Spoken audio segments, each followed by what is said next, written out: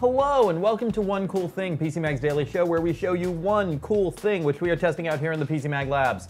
I'm Sasha Sieg, this is Tom Brandt. If you are watching us live on Facebook, welcome! It's 10 a.m. Eastern on a weekday, and we welcome your questions and comments.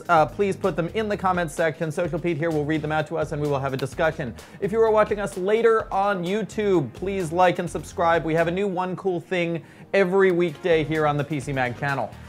Today's cool thing is what I've been joking is the most frequently updated laptop that we see at PC Mag, which is next. Right, which is the Dell XPS 13. We see a new Dell XPS 13 probably once every 6 months, right? Yeah, basically they are the opposite of you can't mess with a good thing. They want to continuously tinker with a good thing, and it is a really good thing. We gave this an editor's choice because it is currently, until they come out with a new one or someone else does better, the best ultra portable that you can buy. And so this Dell XPS 13 9370 that just came out is this gorgeous, super slim, ultra portable. Let's talk about the base price. Let's talk about the price for this model, and talk about what it can do.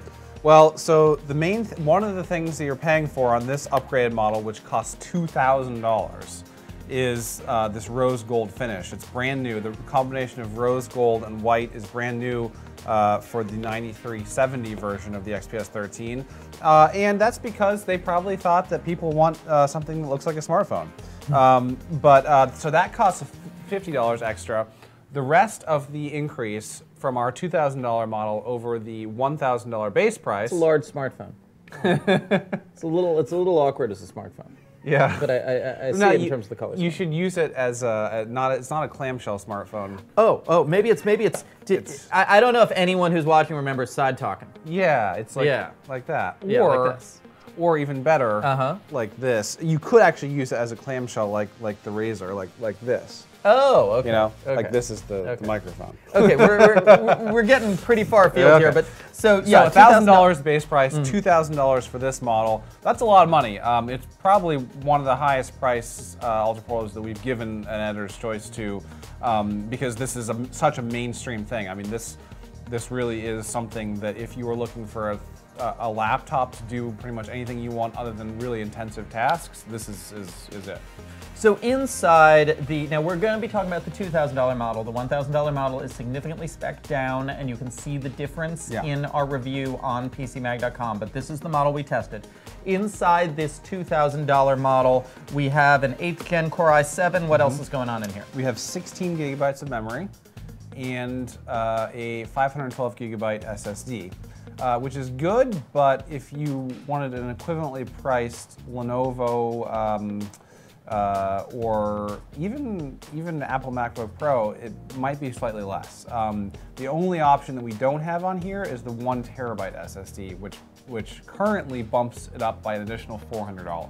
So now what's going on with this screen? How big is it? Yes. How beautiful is it? So what they've done is they've actually slimmed down, for this version of the XPS 13, which is only, the previous version came out in last fall, so there's really not that much time as advanced. What they've done is they've slimmed it down, so it's thinner and smaller even than its predecessor, but it still has the 13-inch screen. So that means that this bezel here is incredibly thin. Dell kind of pioneered this thin bezel on laptops with the XPS 13 a few years ago, and they're doubling down consistently. So they've slimmed it down, but they've kept the weight the same. It's still about 2.6 pounds. Let's take a question. How's the touchpad? Yeah, so the touchpad is good for a Windows laptop. And I will explain what that means by saying that I think that the best touchpad you can buy is on a MacBook Pro or a MacBook. That's because it has a haptic feedback and it's a glass touchpad design where the entire touchpad is clickable. There's no Windows laptop that I've ever seen that comes close to that. That said, this is one of the better ones because it's extremely clickable in all areas, even though it's a physical design. So you can click it at the top, you can click it at the bottom, it still works the same. How about battery life? Yes, so battery life, let's go ahead and take a look here at our review, where we list all of the specs. and we see that it got 9 hours and a half, which Okay. is good. But the reason that it didn't get the reason that it didn't get quite as good as some of the best ones on here is because it has a 4K display. Oh, okay. And so that 4K display really eats up a bunch of battery life. As you can see here on the chart, it says 4K on it. The screen, that additional number of pixels is one of the key problems with battery life. But that said, it's still excellent. And if you want that 4K display, there isn't any other laptop that you can get that like manages to circumvent that. Yeah, it makes it so gorgeously sharp too. Now let me walk through some of the ports here. On the side here we have 2 USB-C Thunderbolts, one with power delivery and what appears to be a locking port. Little square thing. Yep. Then on the other side, you've got a micro SD card slot, another USB-C with DisplayPort, headphone jack. So this is a pure USB-C build here. There's no USB-A's. Yep, that's correct. Okay. And that's something that, again, you'll find on some competitors. The most obvious of which is the MacBook and the MacBook Pro. You can obviously buy adapters or live a dongle life, as we frequently demonstrate when we talk about these laptops.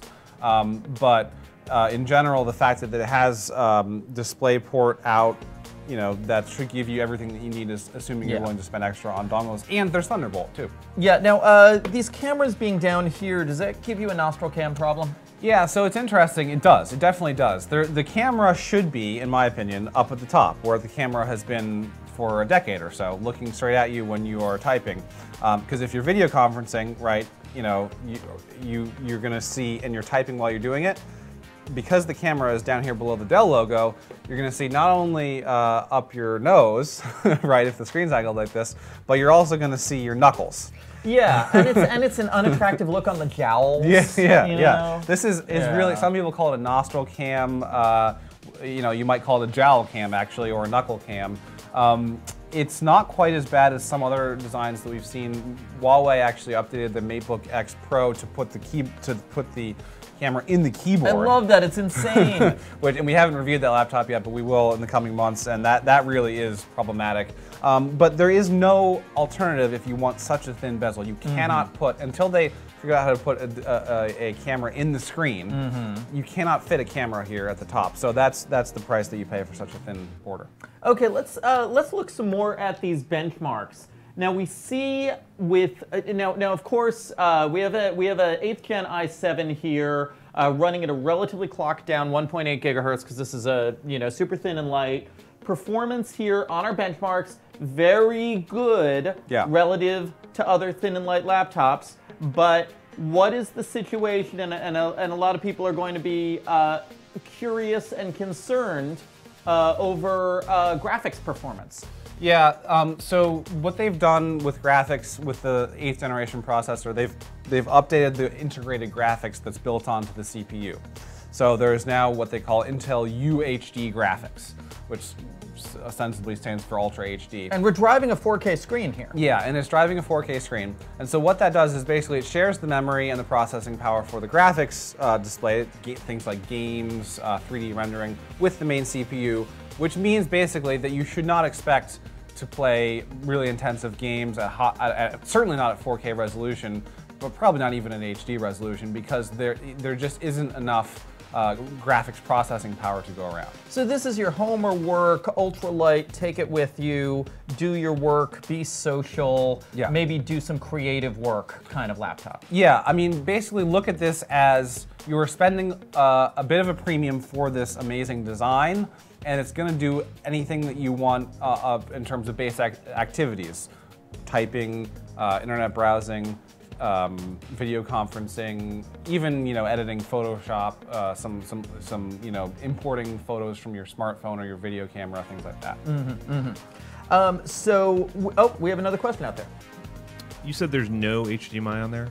Correct. So if you want to output to HDMI, what you would do is you would either buy an adapter that goes from DisplayPort USB-C to HDMI, or you can also buy an actual cable that has an HDMI port on one end and a DisplayPort USB-C connector on the other end. Yeah, at this point, we're now seeing on the market cables that connect USB-C to whatever. Yeah. So it just becomes a matter of you have to bring your own cables. Right. Those are Yeah. more expensive typically, but if you are in the market for one of those, you should definitely look online. Do not go to your local Best Buy because if they do have it, it will be more expensive. Insanely expensive. Yeah. And also, you know, buy it from Amazon or Monoprice is my favorite. That way, you know you're getting good quality. So $2,000. We're calling it our editor's choice for thin lights. This is the best ultra portable. Editor's choice for ultra portable. Okay, so it's our Thin editor's and light, yeah. Yeah. Another word for it. That's my old phrasing. At least Yes. I'm not calling it an ultra See, book. ultra portable. This is what the manufacturer wants you to call it. Right. Thin and light's fine too, but ultra is really. It's more ultra, absolutely. And so it's that over. We're choosing it over the HPs, over the Razer Blade Stealth, over the MacBook. Now we need to talk. I've been talking a lot about the MacBooks and MacBook Pros, right? But what we need to really mention is the HP Spectre 13. Yes. Because the HP Spectre 13 came out right before the previous version of this laptop, and it had rose gold options with Snow White. So, you know, inquiring minds might want to know what the Dell designers were thinking when they saw that. That laptop, to me, the HP Spectre 13, is even more visually impressive than this. It's even thinner. It weighs even less. And you can check out the comparison in the review.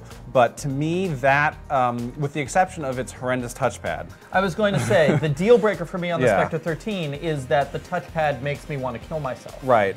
With that exception, you know, I mean, it is certainly worth a look. It didn't get the editor's choice because of that touchpad. It is really, truly awful touchpad. Yeah, yeah. But, It's like the MacBook Butterfly keyboard. yeah. So we didn't talk about the keyboard. This keyboard's fine. Sasha here would like it better. No, than I MacBook like it. Pro. I like this keyboard. But you would like anything better than it's the MacBook Pro. bouncy. Yeah. So yeah, but basically the HP Spectre 13 I think really is the closest competition for this specific model with the rose gold and the white. Like I said, the base model is black. But, yeah.